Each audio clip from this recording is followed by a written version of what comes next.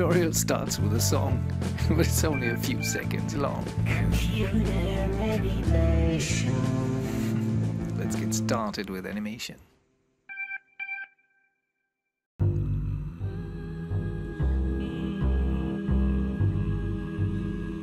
Hello. You might wonder, is this a polygon surface or a NURBS surface? Actually, you might tend to saying it's a polygon surface because these objects are sticking out in the upper third. But actually it's a mixture between a polygon and a NURBS surface, and that's what I'm going to demonstrate you. It's kind of trivial, but for modeling it's quite interesting. So here is the view in the viewport with the key 7. We see the lighting effect here. And from this side, you see actually in the preview that we have curves here. It's just the beauty of a NURBS surface. This curve here, which is the basic revolve curve. And now you see the middle part does odd things, but that's quite interesting as well, actually. You might actually try to focus on that. Because of construction history, we have all the surfaces are sort of linked together, although this one is a polygon surface. You cannot create these parts sticking out that sharply with a NURBS surface. So all the rest, 1, 2, these two are NURBS surfaces and this is a polygon surface.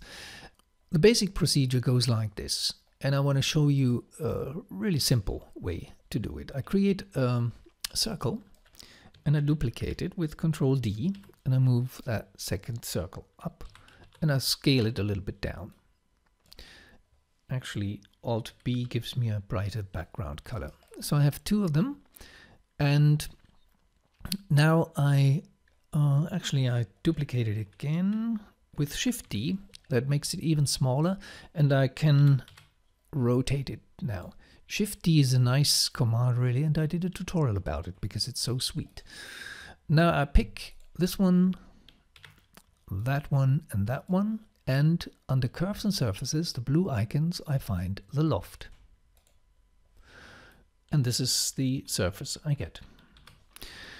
This is a NURBS surface, wonderful in terms of topology, and now I select this upper curve.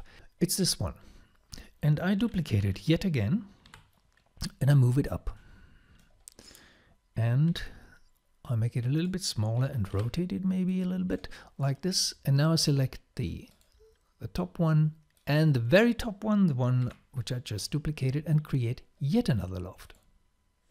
And you see they both stick together, they look like one surface now. You see these lines, they are the curves, but basically this is just another Loft, a NURBS surface. Now I want to convert this to polygons in order to make modifications, pulling out certain parts here. And in order to do this properly, you need sort of a triangle or a quad look to that NURBS surface. And when you select the tab Loft here, you see section spans. Currently they set to 1, that's the default, but when you raise this number, you can actually create sort of square parts here, patches. They will become faces once we convert them, and that's exactly what we're going to do now. We go to Modify and we convert NURBS to polygons. That's the top entry here, and we need the option box because in the default settings, reset the settings, the conversion will end up with triangles. And since we have quads here, no triangles at all, we want quads so that keeps most parts of the NURBS surface. So we apply it and close it. Now we can hide the NURBS surface, H, and we have the same surface. It looks the same, but now it's a polygon surface.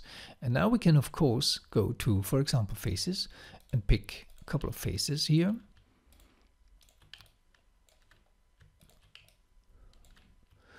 And create an extrude. That's under polygon modeling, and it's right here.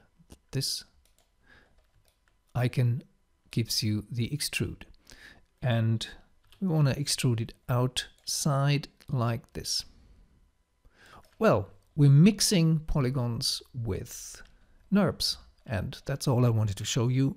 There's nothing which holds you up mixing these two topologies. And if you want to know more about NURBS modeling in depth, I created a 12-part course which is published under the domain Skillshare.com or Udemy.com, where you get an in-depth view of the whole NURBS topology for industrial design, for example, but also for animation. Have a nice day. Bye-bye.